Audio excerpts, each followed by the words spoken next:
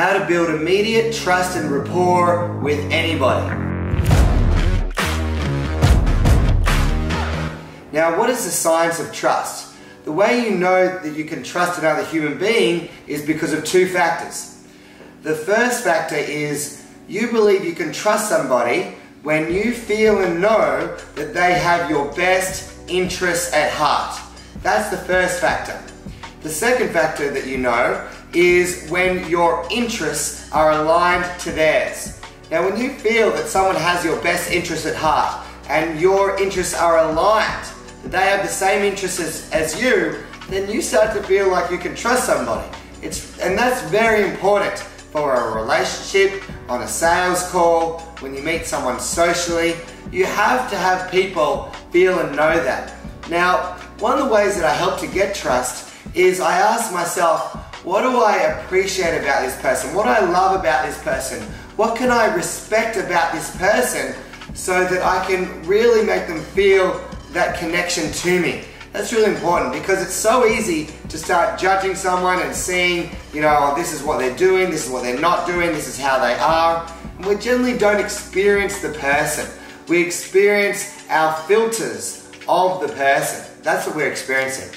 Now, I like to get trust by people by genuinely caring about people as well. You have to make the person feel like you genuinely care. If they don't feel that from you, then they're going to shut down. You also have to make people feel seen and heard and understood, right? Without your judgments on them and without your distortions of what you think they mean or what they're trying to say. Now, I do it also by this method called matching and mirroring, right? So I like to breathe at the certain rate that you breathe. I like to talk at the same speed. How many of you have been called up by a telemarketer and they spoke to you with a different tonality completely, a completely different speed to you or a different volume, and you're like, shit, I feel so different to this person, there's no way I'm going to respond to them. So you want to be able to breathe at the same rate, similar rate, even blinking at the same rate, talk at a similar speed, talk at a similar volume, talk at a similar pitch even, within range. I remember when I was starting out, trying to do sales calls, I worked for a guy. We were trying to get we were trying to sell coaching to real estate agents. And I had a lot of energy, I do, right? So I would call people up and I would say, hey, this is Luke, how's it going? Do you want to increase your profitability in your real estate agency? And I would talk a million miles an hour and really fast, and they'd be like, dude, calm down, slow it down. And I'd lose it. So I always make sure that I speak at the same speed as people because that's going to help them to open up to me as well.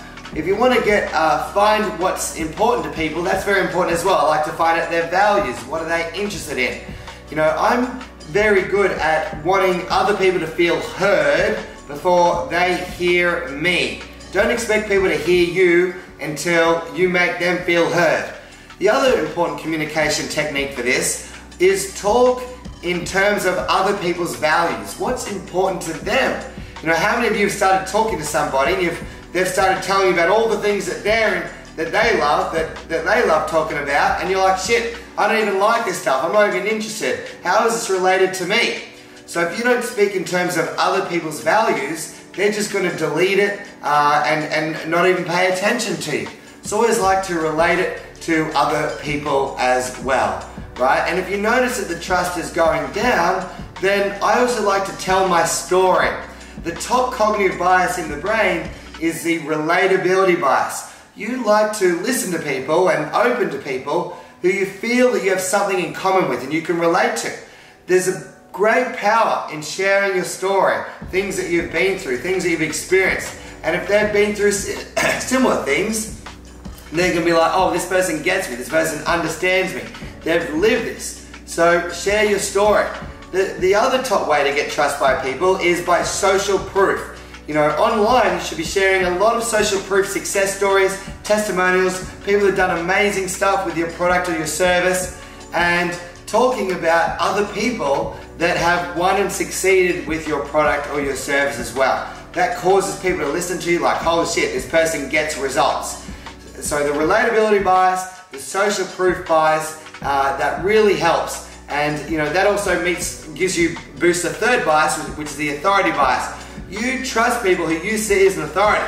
If you believe the news is an authority or the government, then you're going to do exactly what they say no matter what they told you. They told you jump off a cliff. Some people would do that because they have so much trust in some of these external places. So you've got to understand who is an authority for you and start to question, you don't have to accept everything that you hear all the time and come up with your own mind about things.